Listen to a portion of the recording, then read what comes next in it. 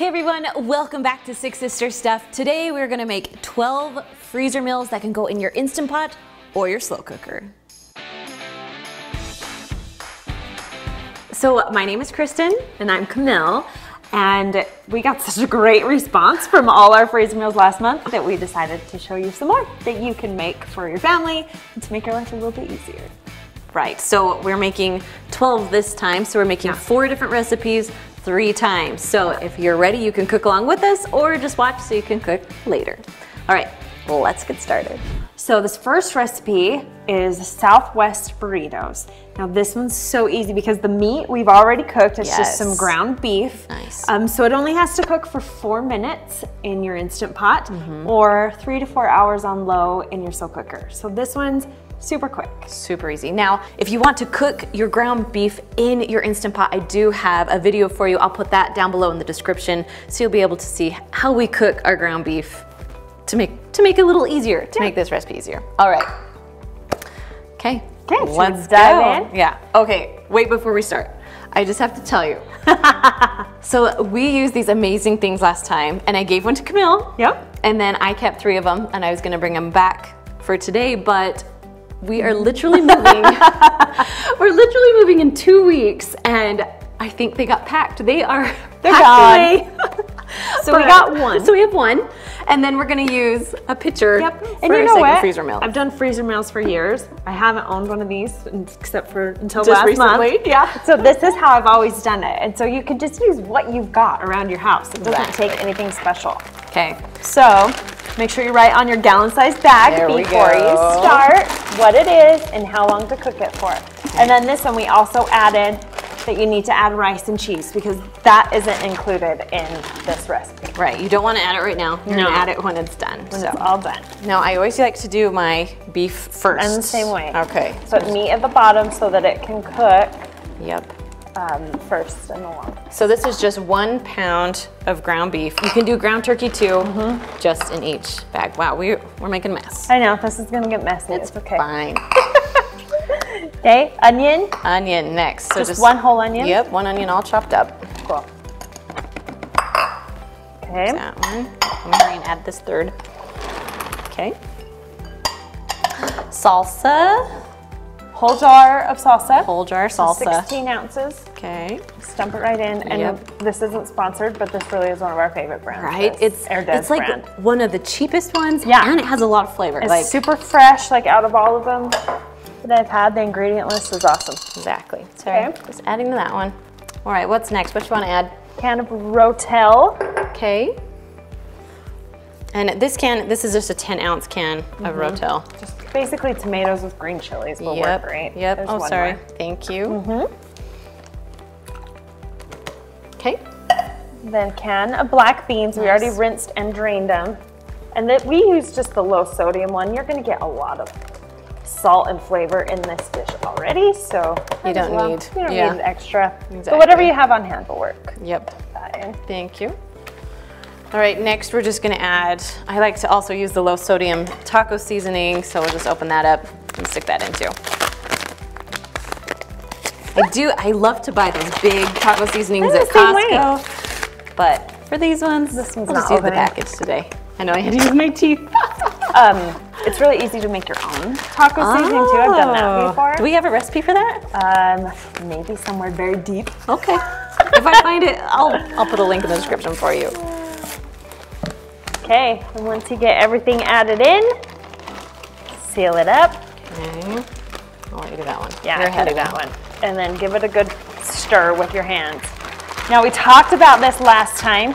If you're short on freezer space, you can lay them flat in your freezer like this and stack them up, but that does make it really hard to put it in your Instant Pot. Yeah. So I kind of like to freeze it in just kind of a nice mound, nice circular mound, because then when it's frozen, I can take the bag off and just set it in my Instant Pot. Just plop it in. Yep, don't have to defrost it at all. I just put it in there completely frozen. Awesome. All right, so while you do that one, I'm gonna talk a little bit. So the only like liquid that's in here is from the salsa, and sometimes that's not enough to pressurize it. You'll get the burn notice if you have a duo. So If you have a duo and you're a little nervous, like it's not enough liquid, go ahead and add a half a cup of water if you're cooking it in an Instant Pot. So then you don't have to see that because no one likes burnt food, right? It freaks us out. Every time. That burn notice scares me. What do I do wrong? Exactly. Okay, so like we said, it cooks for 4 minutes in the Instant Pot. So what we like to do with these, this is how I kind of put them together. So even though I'm not gonna cook this right now, I just want to kind of show you. So I like to get a kind of a bigger tortilla, like a soft taco tortilla. I love just this quick and easy rice that you can literally just put in your microwave and you'll have some, I like brown rice with quinoa. Yeah. So I'll put a little bit of quinoa, put a little bit of the mixture, put some cheese, of course, and then just roll it all up in the tortilla. Exactly. And then you can either like put it on your skillet and just make it like a nice, hot, juicy burrito, or of course you can make it even into enchiladas. Tacos, if you nachos, exactly, quesadillas. You can put it on top of a salad. Like so many different options. It's just with really this, versatile. Okay, all right. Okay, done with this one. Moving on to the next. All right, the next recipe is sweet pork. Now this one is so easy. We actually call it easy sweet pork on the website. Yeah. So what we did is we took like a 3 to 5 pound pork roast. And just put it already in the bag. This is one of my favorite recipes to use pork in. Pork is so inexpensive. It's pretty lean. These are a pretty lean cut. You can use kind of whatever pork roast that you have. A shoulder will work great, a butt roast. Just a pork loin. Even, I was gonna say even a loin works just fine. Doing stuff. Let's maybe brown sugar first. Okay. So we got a cup of brown sugar that's going in. These are, like the name says, so sweet. So sweet. So sweet. That's so good. And then a bottle of your favorite taco sauce. Right, and there's different sizes of taco sauce. I mean, it really doesn't matter that much just because it's more of like a sauce that it's gonna sit in. So I saw some, these are 12 ounces, you can do 15 ounces, whatever your favorite taco sauce is. Mostly just need it for the flavor. Exactly. There's gonna be plenty of liquid for this one. Yes. All right, and then our last ingredient is Coca-Cola. Now, I messed up. I'll just admit to you right now. I did not mean to buy diet Coca-Cola. It will still work just fine. But usually if you just use just plain Coca-Cola, it has a little bit different flavor, but not an artificial taste. So it's really a preference. Either way, I know it is preference. Either way, it still tastes amazing. So still works. I'm gonna pour while you hold the bag open. Is that okay? Yep. So you do about 2 cups of this. The good thing, it's forgiving. Like we're just gonna estimate here about 2 cups and it will definitely have enough liquid in it. That's for sure. For sure. All right, you wanna zip that up? Yep, I can zip that up. Awesome. And get the air out. So this recipe comes from a Utah restaurant called Cafe Rio. There's also a Costa Vida, but they kind of made sweet pork famous. It's just a really sweet meat, which sounds so interesting, especially if you haven't tried it, but it's really good. So good. Like sweet pork burritos are my kids' favorite food. I think every time we go to Cafe Rio, this is what I order because it's my favorite. And Steph loves sweet pork quesadillas. That's what she always gets. Oh, nice. I like the sweet pork salads. Oh yeah, those are divine. I've also, when I haven't had Coke on hand, but I've had like Dr. Pepper. I've done it and it works great too. So good. Just mostly needs the sugar. So anything to make it sweet, right? Yep. I noticed you got caffeine free. Yeah, didn't mean to do that either. Sometimes you need the caffeine. All right, so cooking time. So this goes in the Instant Pot for 90 minutes. Now I know that seems like a lot, and sometimes people say you can cook a pork for about 45, but lots of times it's not cooked all the way through, or it's really rough. Like if you have rough meat, you're not cooking it long enough. So I always say like an hour to 90 minutes. Sometimes I'll even just cook it and let it stay on warm all day, and it will taste amazing.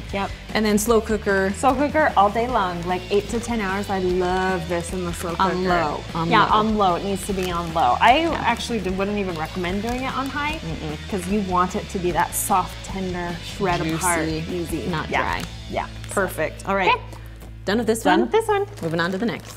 So the next recipe are sweet and tangy meatballs. These are so easy. Like 3 ingredients, toss it in, you're good to go. So you're gonna start with a big bag of meatballs, frozen meatballs. Let's see what this is. So this is like a 26 ounce. You can also double it if you want to, but 26 is perfect. So this I use as a dinner and like serve it over rice. But you can also serve this as an appetizer. Uh-huh. If you have a party, this is a great one. So you're losing meatballs. Look at this. There we go. There we go. Okay. So frozen meatballs, toss those in. The next ingredient is a jar of chili sauce. So you'll find this in the grocery store next to the ketchup. Yep. It's basically spicy ketchup. Yeah. Ketchup with chili sauce. Flavorful ketchup, I should say. Nice. But it's really good. And definitely you need it for this recipe. I don't think ketchup is the same. Right.